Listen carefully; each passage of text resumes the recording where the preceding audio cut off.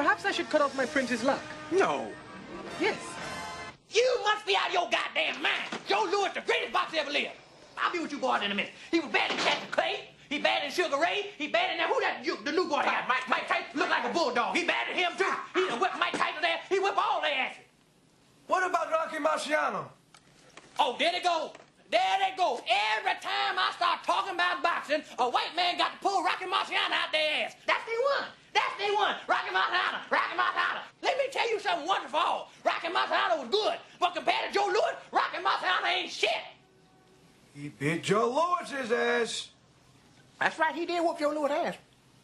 Joe Louis was 75 years old when they fought. I don't know how old he was, but he got his ass whooped.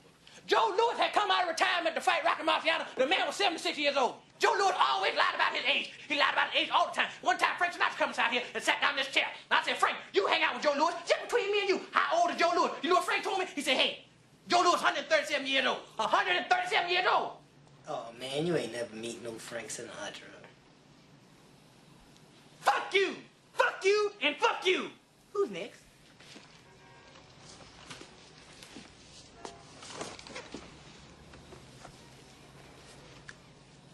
God damn, boy, what's that? Some kind of weave or something? It is my natural hair. I have been growing it since birth. Oh, shit, what kind of chemical you got in there? I have put no chemicals, only juices and berries. Shit, that ain't nothing but ultra firm. Tell me how you want me to cut this. Just make it nice and neat.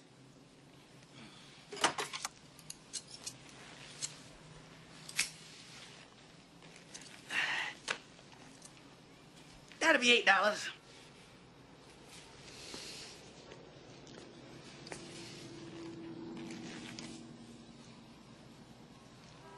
Tell me, Simi, honestly, how do I look?